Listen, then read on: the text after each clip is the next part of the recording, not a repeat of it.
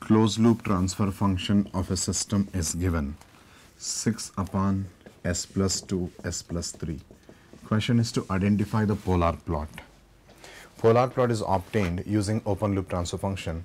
So first we need to form the open loop transfer function of the system, which can be formed as 6 upon s square plus 5s plus 6 minus 6, that is 6 upon s plus 5.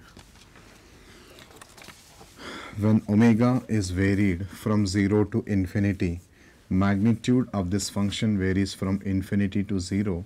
Phase of this function varies from minus 90 degree to minus 180 degree. So polar plot of this system can be traced like this. Correct answer C.